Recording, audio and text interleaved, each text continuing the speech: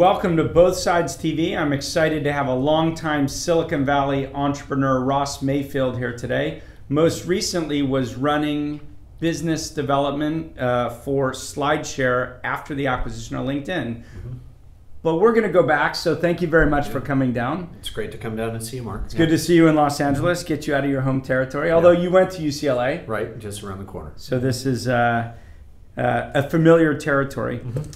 You are a longtime Silicon Valley entrepreneur. You have been around for a long time through the 90s, but I want to pick up in 2002 if that's okay. Sure. And if you want, we could go back later. But 2002 in Silicon Valley is an era that anyone who wasn't around just won't recognize.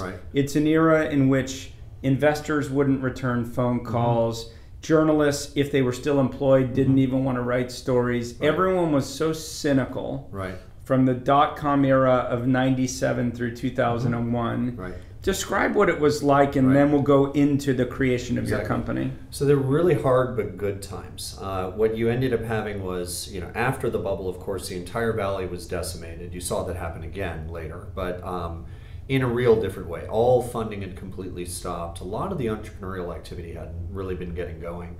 What was interesting was that that was the time when you had social software come along. So first on the consumer side, you ended up having principally blogging, which you got involved in and using very early, just as I was. I'm not putting as much time into or any time into it as in the way that I used to. But what was interesting is you had these very lightweight web native tools that people were creating more to kind of scratch their own itches as things that they could see as something they would use, so when Evan Williams created Pyra, which Pyra initially was a project management solution, kind of application we know about. But him and Meg were working, they ended up creating a blogging tool that they were using just as a quick hack to be able to share notes on the inside as they were working on building this larger software product. And at a certain point, he adapted that for use publicly on the web. Later Peter Merholz called it blogging or blog, shortened weblog to blog. And what was interesting is was it Cal Canis that had Weblogs Inc.? He had Weblogs Inc. later. And there's a lot of blogging history in it. But the point was that the tool makers first started to make these things to solve kind of their own problems, But if I could stop you for just 1 second, and I promise I'll pick up here. But in the era of 98, 99, 2000, and into 2001, we had gone from the 90s in which Silicon Valley was really dominated by engineers and software people. And then suddenly we had the influx of MBAs. And everyone wanted to be an entrepreneur. Very few of them had skills. And every idea was done to 11. So, I mean, famously in the pet category, there were 10 or 11 people, and the sock puppet in the millions.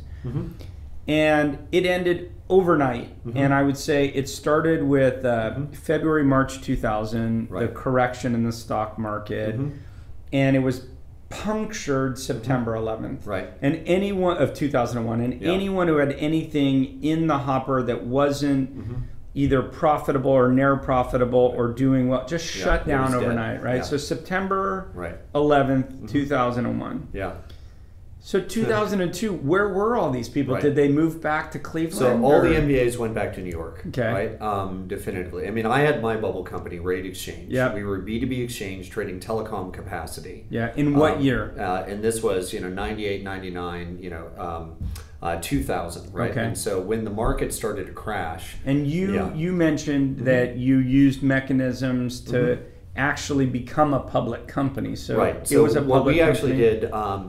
The investment that we got ended up being part of a shell that was doing an ISP roll-up. They ended up and was publicly listed as an over-the-counter stock, just so they could perform the roll-up on it. They had us and one other company, which was a co-location play.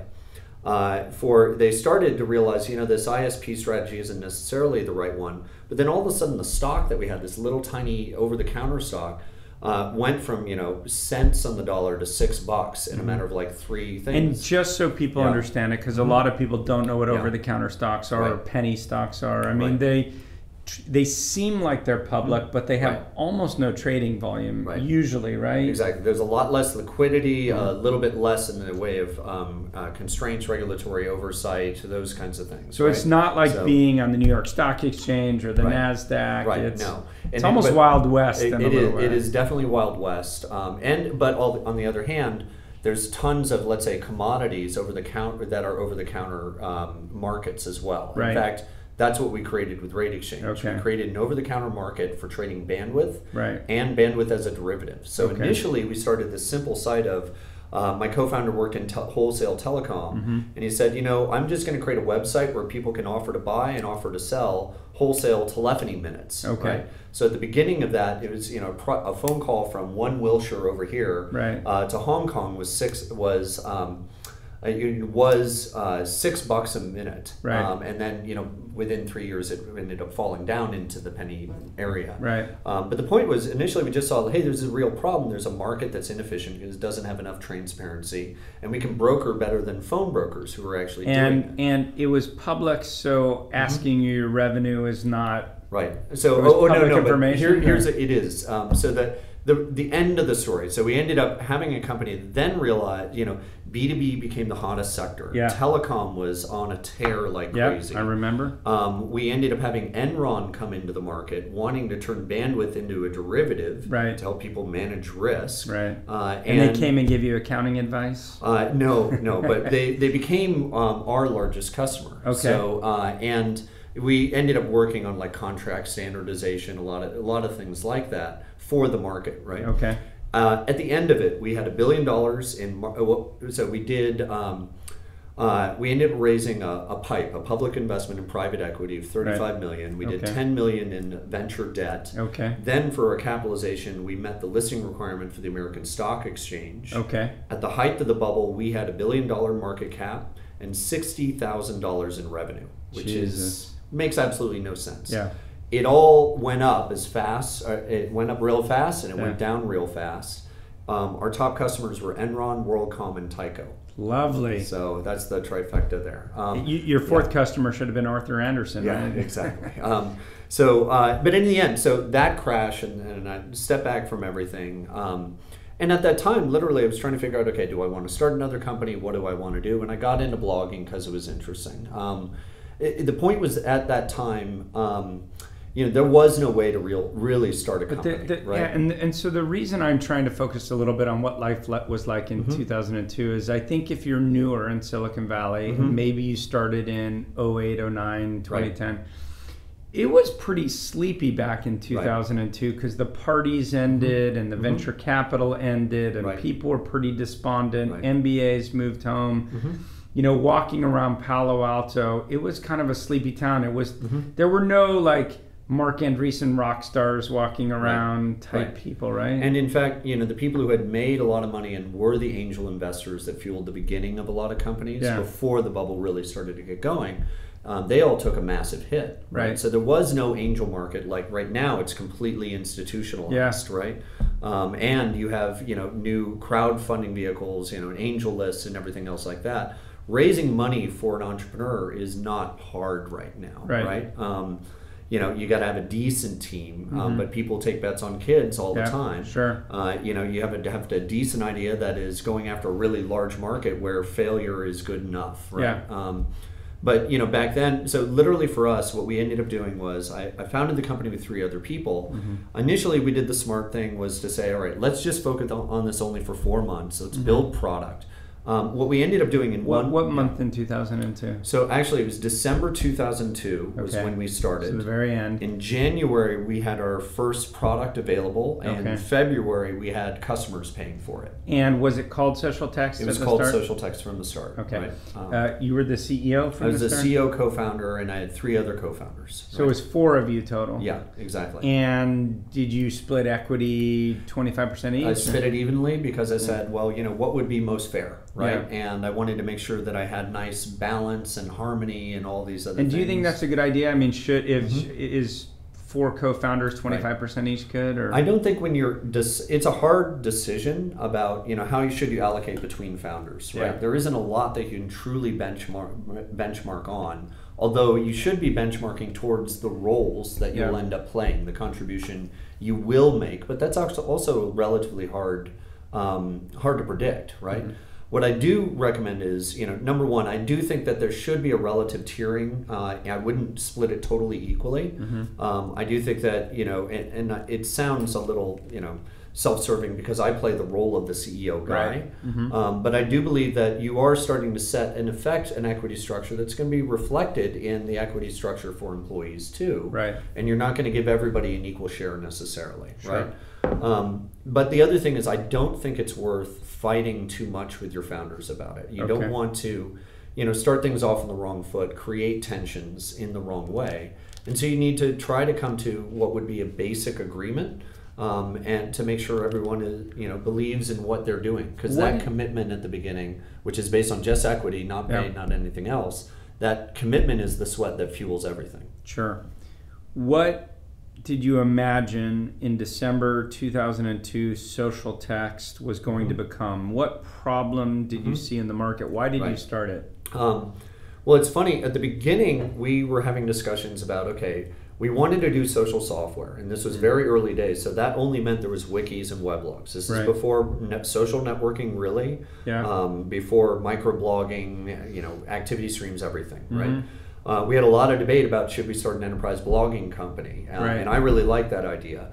Pete Kaminsky, my CTO, said, okay, well, wait a minute. Let me take a look at this wiki. Let me show you what a wiki is and how a group of people could use it. So then, let's say in a company, you'd be doing more than publishing in a push-button way. Right. We ended up coming together, deciding, okay, there's an opportunity for a wiki company as a lightweight, web-native way to provide collaboration that's simple, less structured and complex.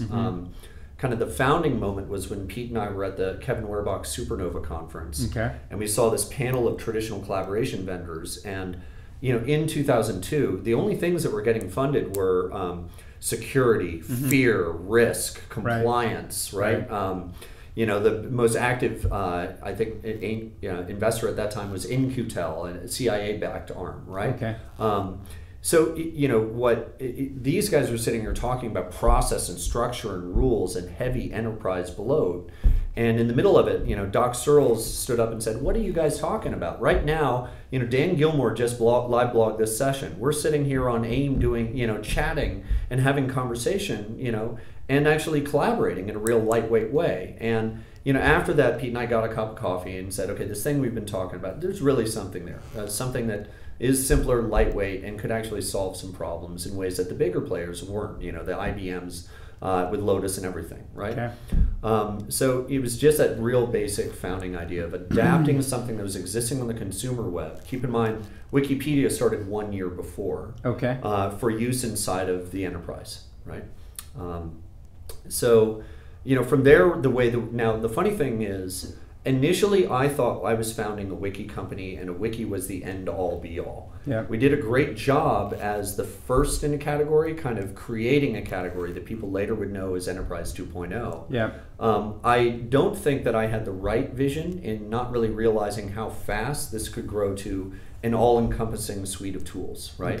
Where an enterprise buyer would want the ability to have a collaborative wiki, profiles and social networking, a layer for conversation in more of a microblogging fashion, and a lot of other things in the feature set. Probably could have gone a lot more aggressive in breadth. When did you raise your first round of capital from institutional investors? So it ended up taking, so even though we started getting revenue in like month 3, and we were starting to generate decent revenue with some decent initial customers, it was really hard because I had one company before, but we weren't proven entrepreneurs in the same kind of brand or anything like that. To put things into context, Salesforce.com was not even public. It was a privately traded company. Exactly. The idea that you were going to create SaaS publicly traded companies was heresy. And I think there was a lot of cynicism for enterprise software in general. Right. At that point, both for enterprise and consumer, at that moment in 2002, right? But kind of a little bit of the starting watershed moments that happened in the full space really were, I look at the moment in which Google acquired Blogger. That's when the valley kind of woke up to social software. But before that, do you remember what year that was? I think that's late 2003. Okay. It's hard to say. Okay. But anyway, so I ended up being able, 6 months in, we finally closed an angel round, and it was relatively small. Okay. But it was with a lot of people that a lot of people came to know very well. Okay. So Reid Hoffman, founded LinkedIn. Mark, small guy, never heard of him. Never heard of him. Joey Ito, Mark Pincus. Pierre Luigi Zappacosta, the founder of Logitech, but some of the early people involved in the creation later of all of social software and social networking. It's interesting. Right? I mean, Reid, Mark Pincus, Joey Ito, none of them were big deals back then, really. Exactly. We brought in Loic Lemur as well, right? And it was one of his first investments as he was starting to and he was doing 6 Apart back then? And this was pre-6 Apart. Okay. He had his own independent blogging company that he sold the 6 Apart. Okay. But in any way, we did that, and then we ended up bringing in Omidyar Networks, Pierre Omidyar's fund. Okay. We were their first for-profit investment. Initially, he started back then at Omidyar. I think Rob Hayes was at Omidyar. Rob Hayes, Doug, who's now at First Round Capital, Doug Solomon, who's an amazing guy. Pierre gathered some really amazing people, right? And I had to fly to Las Vegas and meet him outside the Paris casino to try to close the deal. And I know it's crazy to actually have to say this out loud, Ross, but for people who don't know, he founded eBay. Oh, yeah, that. Exactly. No, I just think time marches on and people kind of don't know the heritage of who did what. Yeah. So you raised this round, and tell me about your first customers. How did you get them? How did you get them to use your software? How did you market yourself? So we didn't have any money to market ourselves, right? And you certainly couldn't blog because there were no blogs. Well, it was the beginning of blogs, and that actually was a real good thing. Okay. The first mechanism, and it's the one that I think entrepreneurs underuse these days, is we created an amazing advisory board, right? So we ended up getting, part of it was we wanted real thought leaders in this new space of social software. So we had Clay Shirky, Kevin Werbach, Jerry Michalski, Doc Searles, David Weinberger, half of the Clue Train manifesto. You should look up who those people are. Exactly. Ward Cunningham, who founded who created the wiki in the first place, right? Later we had Jimmy Wales from Wikipedia on our board, on our board of directors, but Mitch Radcliffe, a couple other people. So give a quick aside, Ross. How do you recommend people set up board of advisors? Because my observation is the overwhelming majority of companies that I see that have board advisors don't really get any value out of it, and they end up giving up equity, and it really, what it mostly becomes is something to put in your slide deck to raise money to say I have all these important people on my board of advisors, but I actually have ideas, but I'd love to hear from you. How did you get value? You said it was valuable. So structure. Okay. It's you're taking some of your equity and you are investing in something, and you need to get something back whenever you do that, right? Okay. The structure that it was actually, what was it, Covad originally, an ISP? Yeah, Covad. I heard about their model and stole it. Okay. And they competed against Rhythms, I think. I think so. Yeah. I mean, now we're in the early, mid '90s. So anyway, essentially what it is every member of the board of advisors has to be available for one point of contact, the CEO, to answer emails, take some phone calls, maybe give a favor. But the structured part of it is every month there's a call, and once a quarter you do a meeting face to face if you can. Okay. For the call, what we ended up alternating on was the company would take a turn presenting on a strategic issue and trying to get strategic advice. And then on the next call, we'd have an advisor come and present on a strategic issue or a technology trend or something new that really they think the company should be paying attention to. Yeah. Have half of the call be presenting and the other half of it discussing. Okay. But the value that we got was not just in really great thoughts and good guidance, but I ended up getting some of my first recruits definitively. Our first sales came from warm introductions from those advisors. And initially, when you've got nothing, a startup is initially you're making stone soup. Right. You put a stone in the pot and a little water. You stir it and pretend you have something really cooking. Right. Someone comes by and goes, "Oh, what are you making?" And you say, "Hey, you throw in a carrot here. Yeah. We're making some soup." And then another guy comes by with celery and so forth and so forth. the point was initially your first sales, if it's on the enterprise side, it's going to be driven by relationship. It's going to be driven by the buyer, maybe believing in the vision of what the product is going to be, but it's really going to have confidence in investing in a person. So right? I totally agree, and I want to come on to enterprise sales, but Yeah. I want to make a few points, if I could, about advisory boards. Number one, at least so people know, the standard, it's about 0.25% for an advisor. Is that Right. roughly your... So I overpaid in the past, Okay. but I have heard that. I think market is about 0.25. Mm-hmm. I always give the exact same advice on board of advisors. You can have vesting, and usually it's 2-year vesting for board of advisors. Do not assume you will get a single share back. Right. Because if you go on the assumption that your board of advisors are important people, Right. then even if they don't contribute what you expected, the bad will from getting like, Right. 0.065% back is not worth the Right, hassle. yeah. So if don't give it lightly, but if you're gonna give it, just assume it's gone, it's spent. Now, what I always tell people is the best way to get value out of a board of advisors is to have meetings, like you're saying. And what they should want to get out of their relationship with you a little bit is interaction with the other board of advisor members, right? Yeah. And you want to build this cohesive group that sort of feels proud to be working together and working with you. If it's simply people to respond to emails, A, you won't get that much value, and B, you could do that without them being board of advisors. So I think the real value, and you almost have to be good at facilitating group meetings. Have a dinner. And just pay for a nice enough dinner.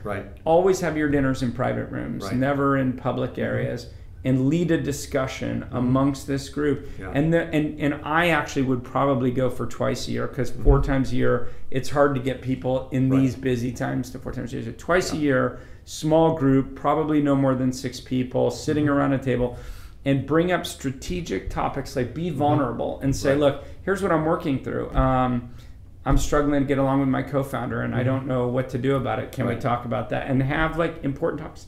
And the funny thing is, the more you ask them for help, the more they'll feel affinity with you. I think it's great advice. I think the only trick in it also is the more you have them engaged, the more that they're going to be ambassadors. And typically, these are the more they're going to be what? Ambassadors. Ambassadors, right? And so also, especially if a product that you can have them use, that's going to be absolutely the best way of kind of keeping and continually involving them, right? There's a benefit, of course, if you're making collaboration software, that's really easy. But a lot of the consumer stuff, right? Because part of it is these are really busy people who happen to be pretty well connected and off doing different things, speaking at different conferences. The more that you have other people speaking about you and being your ambassador for an introduction, the better, right? So talk about your first sales. How did you get your first clients? What did they want to achieve? What were they trying to do with social collaboration? So we had the benefit of some of the market education wasn't necessary, because the first people we'd sell to were people who were using the consumer tools, right? So somebody who was active in blogging or on an early social network called Rise that predated Friendster and so forth, right? And so by tapping, our first place that we were tapping was people who were already kind of naturally gravitating towards those kinds of tools on their own. And the thing that you saw later in social media sales and all is you'll have some people who, for some reason about social software, they get hyper enthusiastic, right? So they can end up being great ambassadors inside of a company. They may not be, the economic decision maker, the IT gatekeeper, the, other more pivotal roles, but they really will drive it as a champion, right? So what were they using it for? What problem were they solving? Why were they? Was it the IT department? Was it? So the initial core use case of this ended up being project communication, right? So you were a product manager before. The role of a product manager is as an information hub, right? Yes, you're trying to keep the schedule and try to talk through all kinds of details. But more than anything, you're communicating to all stakeholders to keep them consistently aligned and executing on a vision, right? That communicate, before wikis, a lot of it would be, there'd be emailed attachments that happen to be PRDs, really, 20, 30 page overspecified documents, right? And by the way, when we started Social Text, that was, we started with an agile development method. Still back then, it was relatively rare, and we ended up developing some of the better practices for distributed Agile because we had a distributed team. Through the course of, let's call it 2002 to 2006, who were some of the bigger clients you had, and what kind of impact do you think you had? I'll say, so we had some good name brands. Yeah. I'll say the pivotal ones that we had, like very early on, having a guy named Charles Warren when he was at IDEO, really made a big dent for us. BJ Fogg with his class at Stanford, was our first thing, but just initially having living human beings banging on it was a big deal. When we started to get into increasing referenceability, I'd say there were two really key customers for us. One was Symantec, and the other was Dresdner Kleiner Wasserstein. Right. For Symantec, what it was is we ended up having to go through the hurdles of getting our software bulletproof enough that we could deploy to a company that sells security software. It forced a learning process for us that maybe was a little too early for SaaS. What we ended up creating was a pre-configured hardware appliance where we deploy our SaaS software on it, and it would run inside the intranet. Okay. Later, we figured out a way through, forget the details on it, through an Ubuntu distribution method of being able to have that software be remotely updated, right? Okay. That let us run a network of hundreds and hundreds of servers behind firewalls, and in our own hosting center, where we'd run a single image of the software, so it's still pure SaaS, and with continual updates, right? But that ended up taking us, in effect, into a different market. We ended up selling, one of our appliances, I believe, is still running in the Pentagon right now. They use it for a vaccination program for the Army, right? The other one that I think was maybe the most pivotal, which was JP Rangaswamy. Who I was going to ask if he was your client. Yeah, exactly. So JP, who I met because he was living in London when I was in London, and he was Mr. Run Around Town telling everyone how much he loves wikis. Right. There's your ambassador right there. So JP was the CIO at a bank in London at the time. I met him by being on a panel at one of Kevin Werbach's events, and we got to talking, and he was completely, way ahead of the curve of a lot of CIOs and the vision of where this stuff could go, and he got it immediately, right? And so with JP, I, as an entrepreneur, learned a lot about when you're selling into these organizations, even though you're selling from the top down with the CIO, the way that even that CIO needs to manage the interests that all of the employees may have about using different tool sets, and not having to be hard and clamp down and say, no, everyone is using this, but really kind of earn it when you have things like an open source wiki that some people are using, another preferred collaboration tool. And so we had to fight a little bit of a battle internally to get up to the point where it was like, okay, now we're going to go do something that's an enterprise-wide deployment and really earn it and structure it. But a last quick point on it. Sure. What this forced us to do was we had to deal with scale for the first time. And this was, a lot of entrepreneurs are going to have this make or break moment where it's like, okay, do we take this customer that could be marquee, it's going to be more revenue, but it's having us start engineering to support something at a different scale. And what that means if we do it is a lot of our engineering efforts are always going to be dedicated at that level, as opposed to brand new shiny features that the market may want in different ways, right? So it almost killed us to be able to develop that, to launch it, to provide the level of support that was needed for a bank that's on the other side of the world, pagers going off in the middle of the night and things like that. A lot of fire drills. We made it through. We became a stronger company that really got us to the point where it was all, as it always is, raising your average selling price that starts at will you pay us $50 to $1,000 licenses, 10, 25, and then getting up to the six-figure plus where you really get great economics. Do you remember someone named Ishmael Galimi? Yeah. So Ishmael had created a conference called Enterprise 2.0. Office 2.0. Was it Office 2.0? Yeah. Office 2.0. Ishmael turned his blog into a conference that ended up making a lot of sponsorship money and having a lot of hyped interest around something that was closer to personal productivity, and a little bit more consumer collaboration. But it was a great event in the heyday. I remember that era. I presented there. I spoke on a panel. I remember that was the birth of Writely. Writely was born around that time. It became Google Docs. There was social text. I had a startup in that era. There were a lot of us starting enterprise companies that were trying to borrow from consumer and launch enterprise companies. Right. And social text was a very well-known company in that era. At least it was well-known amongst our peer group. What lessons do you have about, in some ways I could say, you didn't get to that next level? Right. I didn't either. What would you have done differently? Did the market change around you and you didn't spot some of those changes? Had you raised too much capital? Were you too embedded and had to serve the customers and product you have? Like, what would you advise the younger Ross to have done? So I worked on it for 8 years and made lots of mistakes, right? So I could write a book on the mistakes and what was learned from it. But some of the bigger ones that affected the outcome for the company, I would say that there... And I'm sorry, I just want to say before you... I know you did a lot of things right, so I'm not trying to turn on the negative, but I think people learn more from being able to reflect on what didn't quite... I'm from Palo Alto, I'm comfortable with that. Yeah, because guys like Jive Software, they were around forever too, and somehow, I don't know how they got to the next level. So a lot of what ended up happening in the space was, I can say that we started the space, we created a category. It's hard to be the first person in. It's much better to be the second, third others, where some of the positionings there, some of the things that you can learn from are already there. And especially if you start in like 2002, where you're like barely scraping together a little bit of capital just to make shit, sell shit, and satisfy customers. The three essentials of actually doing a real business. We were able to get it to the point where it did become a Silicon Valley darling.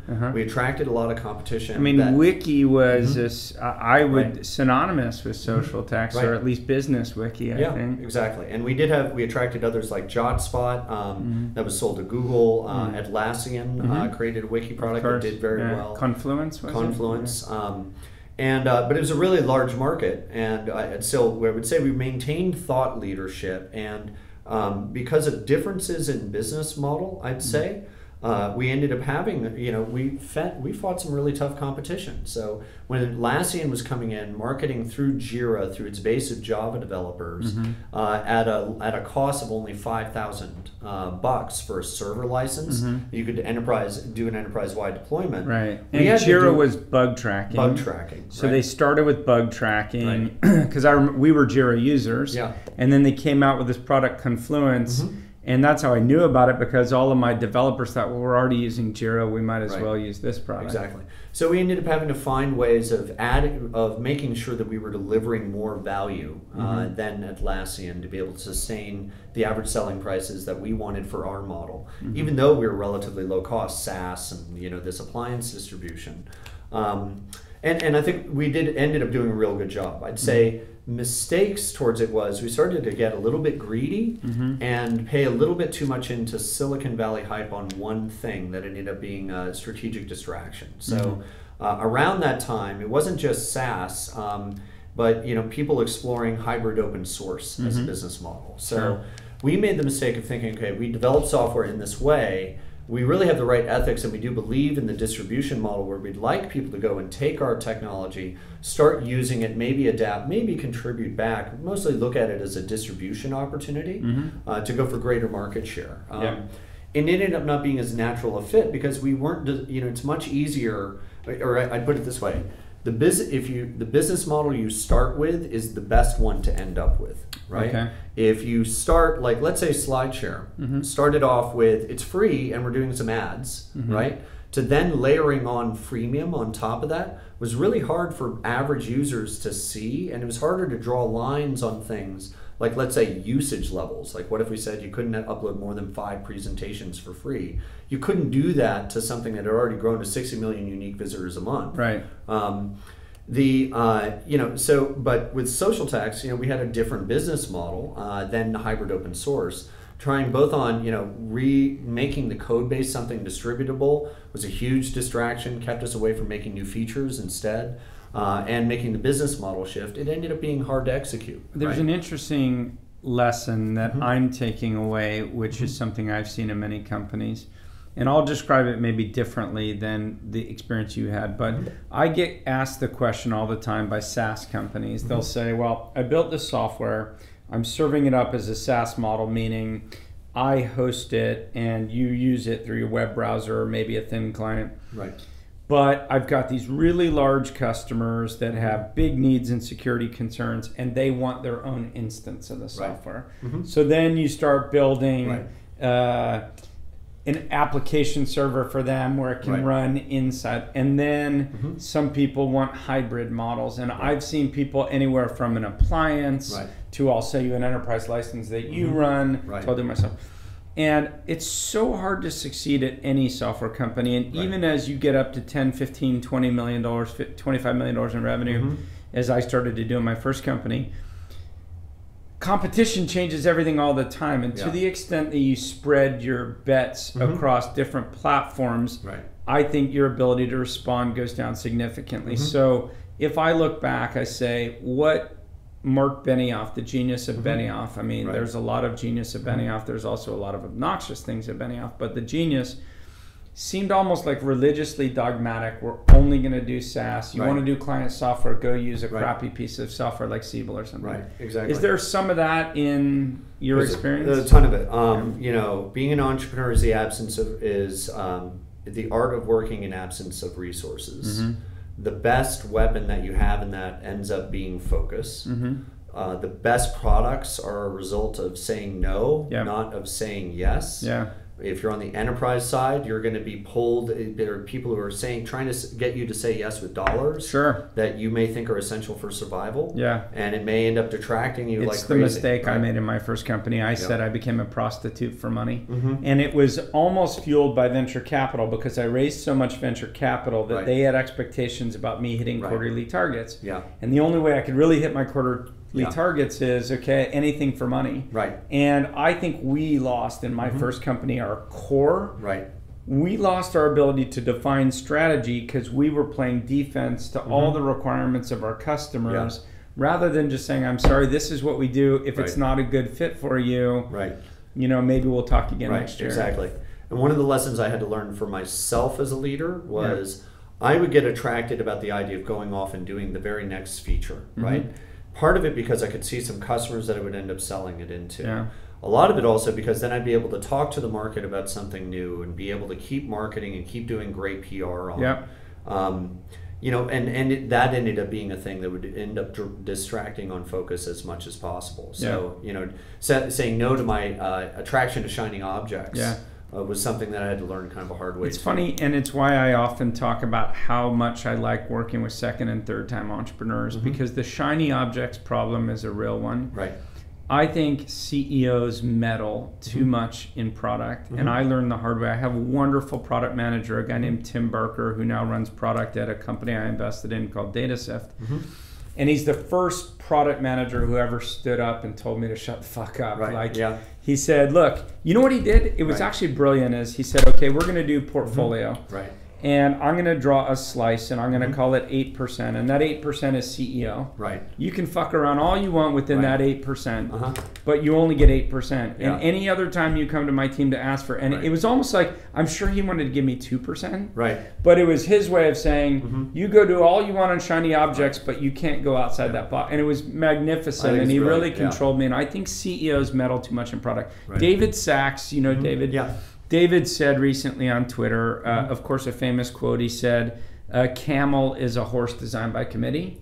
And he said that the best product managers are dictators, and the best you can hope for is that they're benevolent dictators. And there's some truth in that, isn't there? No, there is. And I would say, but there is a thing. I think if you're an entrepreneur who's gone through it a couple times, you start to get a sense of what areas do you end up having a good gut on and which ones do you not, and I do think you have to, I mean, there's a lot of traits you have to develop in yourself as a startup CEO. And, you know, again, it is as much knowing what you're good at and what you're not. But like at this point, I can say that I am more confident in my product gut than I was before.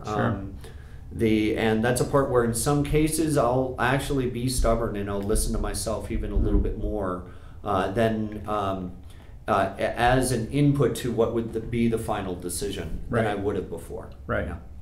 My recommendation for CEOs when you deal with product people, first of all, I like CEOs that are versed in and have strong opinions on product. And I like to say that you ought to be trusting your head of product almost every time. Right. But you have to reserve the right to overrule. Right, yeah. And so the problem is if you overrule too often, you either get a head of product who quits. Right. Because no great head of product is going to stay when the CEO meddles all the time.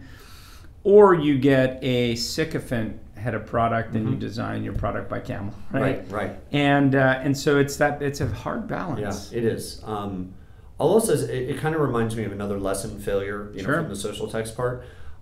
Because we were doing new generation of collaboration software, a lot of it was we thought we could really enable and try leading management practices, right? Things like moving from hierarchy to heterarchy, right? A flatter organization. There was one moment where I completely just messed it up, which was we were deciding the vacation policy at a certain point, and I said, okay, well, this is a vacation policy not just for me, but for everybody. Let's get everybody's input in on this. So what I did was the mistake of saying, okay, guys, we're going to have an online debate, and you guys can discuss, and I want to make sure that we come up with the best ideas and come up with something that everybody likes. So everyone asked for the whole summer off? So essentially, it turned into complete chaos, right? And what ended up happening was productivity for the company just stopped for a little while, and people were more focused on debating openly about things out of kind of their self-interest or more benevolent in some cases, right? In the end, the mistake was not saying, it's great to open up to discussion, but you have to say, in the end, the decision is going to be made in this way, within this time, and probably with an ability to override if it's just absolutely insane, right? We ended up with a great policy. It was called Be an Adult, kind of borrowed from Netflix, which also meant, that we wouldn't have to pay out vacation time and things like that. But it was a real big learning of in the Valley, you want to experiment with and engineer everything. And it's tempting to experiment with very basic known things. In some cases, it's not the best thing to do, right? You eventually either fired yourself or were fired, and by that I mean you became chairman. Right, yeah. Or resigned or whatever. I don't, not a hostile term, but how did you know it was time to change your role, to move into something? So I think every founder has kind of a natural scaling point. And at least the way I've always looked at it is I want to test that scaling point. And I measure it more by the number of employees that I have that I'm managing with every single startup. I mean, back in, my first startup was a web design company. And, I had just 3 other people in it, and it was small. And I felt like I had, was I testing a scaling point before I moved on to something? No. And I wanted to go more and go more. At a certain, companies change a lot. When you start getting at scales of number, the difference of a company of 12 versus 50 versus 100 versus 250 are astronomical differences, right? The time when I ended up, so I brought in Eugene Lee, who is the CEO of Social Text after I did it for 5 years. And that was at this wonderful natural scaling point where I stuck around, helped with the transition and the recruiting, and then stuck around in an operational role and watching the way that he worked in setting up process discipline in a way that I could really respect. Being able to get, focusing on managing his managing team and management team and making that management team a real functional team. Those are things that I probably would not have invested so much time into, right? So where I'm at now, for my next startup, I don't know what that limit is. It may be that I could make it to, the mezzanine or public stage. I'm going to just keep testing what it is, right? So you took a different role in the company. In 2006, before you did that, you started advising a little tiny company called SlideShare. Right. How did you get involved with SlideShare? So from what I was doing with social text and also being an active kind of pundit on the consumer social software side and social networking, I ended up getting involved as an advisor with a lot of companies. One of them was SlideShare. John and Rashmi came to a bar camp and I was the first person to see the first SlideShare demo. I said, this is awesome. Call it a YouTube for PowerPoint. I ended up calling up Mike Arrington, and he wrote a blog post, and that was like the extent of the marketing that they did, right? And John and Rashmi were these, and Amit, the other co-founder who's been running the India side all along and is still there. with this amazingly tenacious and dedicated, hard-working product folk. And all of the credit for the scale in which they were able to achieve, goes to them and the long hours that they had with late-night phone calls to India and a lot more. And, having a good product focus that solves. I mean, initially, it's like back then, there's no way to put a PowerPoint on a web page. Right. John's insight was they were hosting a bar camp in India, and everyone was asking like, hey, how are we going to share the files of all these different presentations? And he couldn't believe there wasn't a tool that it didn't exist to do that. It ended. Who knew that it could grow to be something that's at the scale that they're at. So. And there was around the same time, or maybe a little bit later, was Scribd. Right. So Scribd was probably the closest competitor, more focused on docs. They did a lot of the very same tactics, right? Yeah. But a lot of it is one of the little lessons. Whatever product you start with is the product you end up with, right?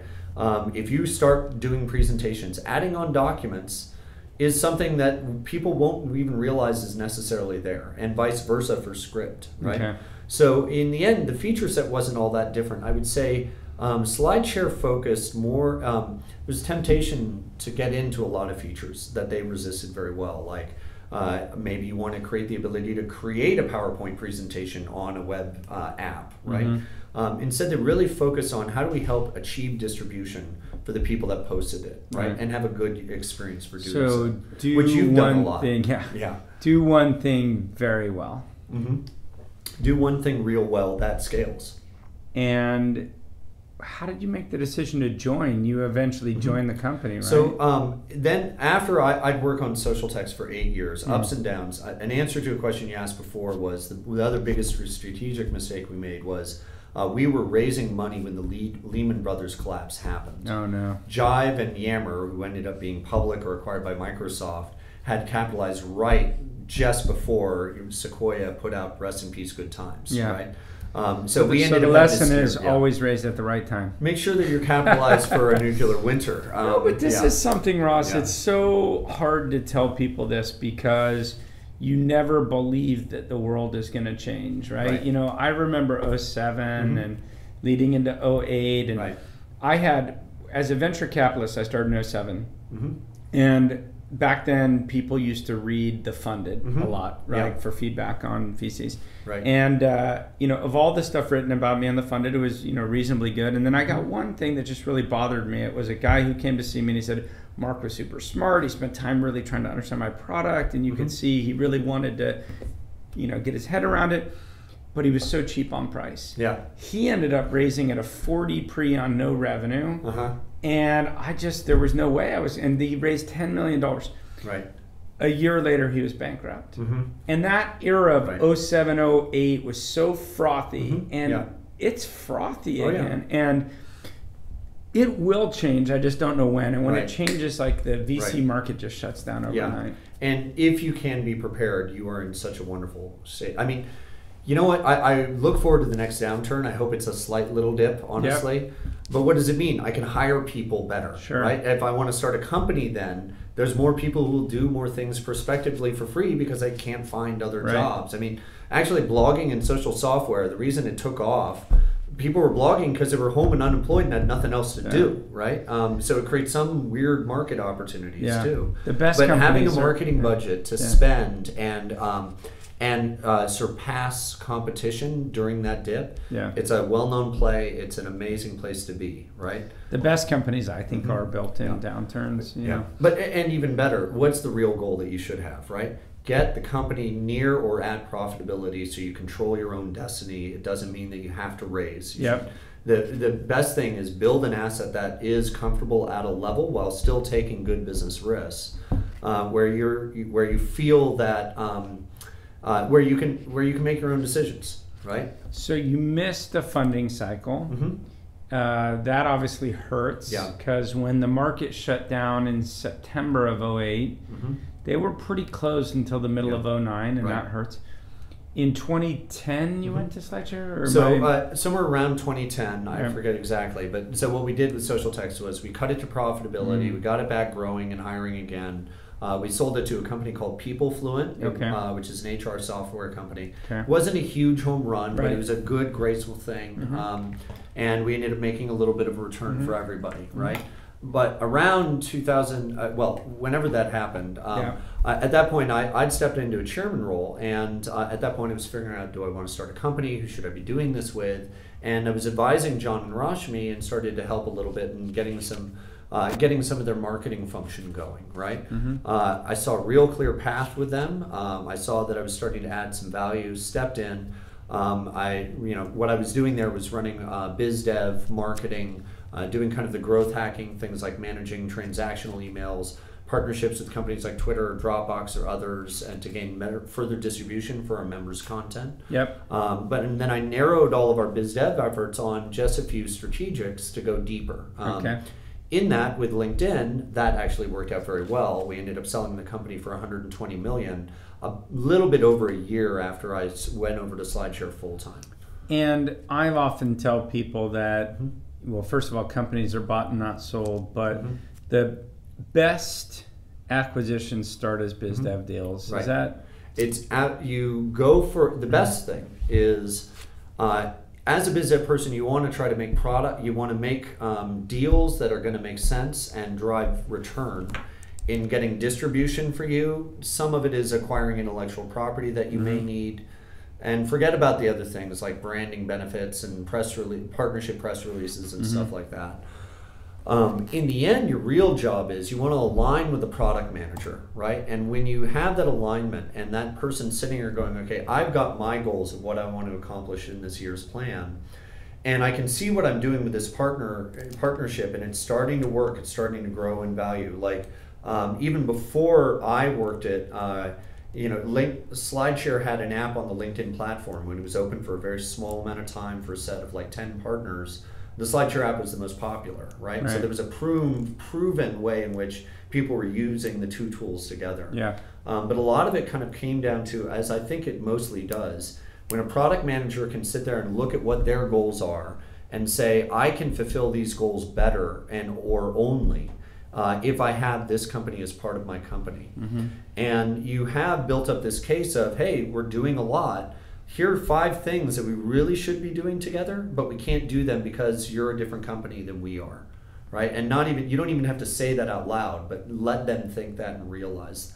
The obvious synergy is the thing that should drive. But LinkedIn at some point became this content network, but back then I don't remember them being a content network. A lot of this was, and this has been said publicly, LinkedIn realized a lot of social networks, the primary driver of engagement and attention ends up being, a lot of it ends up being content, right? So in their content strategy, they looked at SlideShare as one of the mechanisms of getting more content in that was of a professional nature, to have people, to prompt activity and conversations around, right?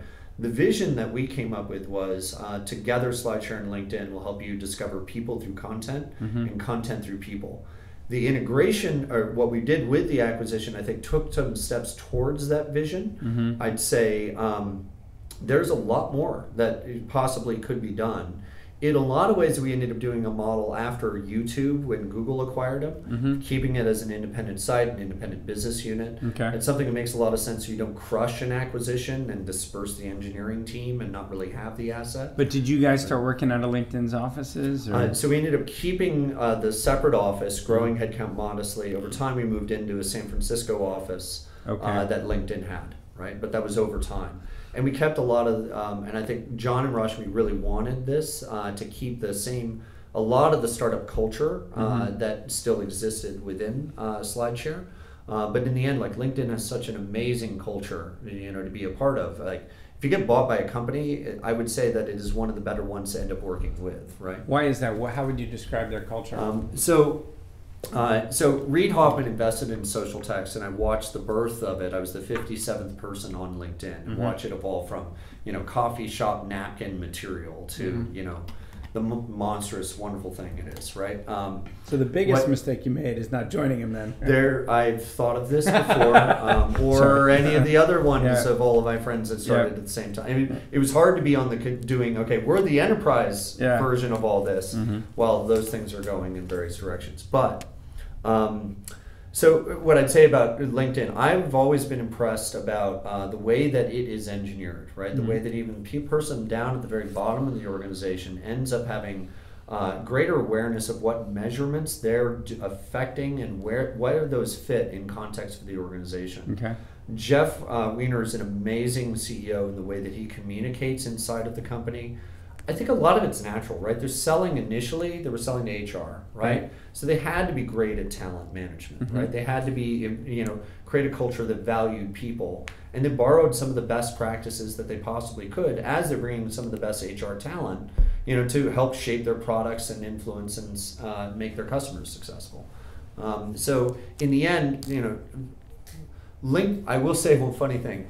Reid Hoffman showed me a slide back in like the Verona Cafe that doesn't exist in Palo Alto before that had his little architecture of starting with profiles and then building up things on the stack. And I swear, like you look at things like, they have the talent solutions, marketing solutions and sales solutions, ways of generating revenue. Those things had been on that slide. I think he actually had the actual end. He mapped out his 20-year plan? Yeah, I think so.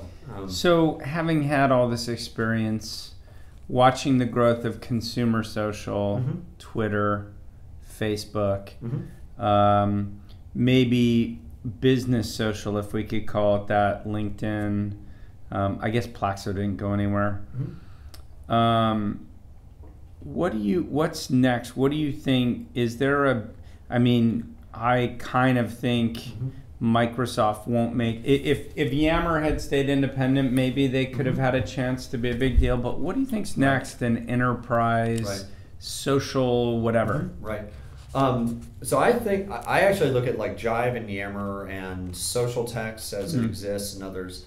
Unfortunately, when I look at them today, they're getting a little bit crufty. I do think that they're right. Crufty. What is crufty? Well, you remember how you talked about how enterprise software is actually built when you have lots of customers pulling you to do lots of features in lots of different ways.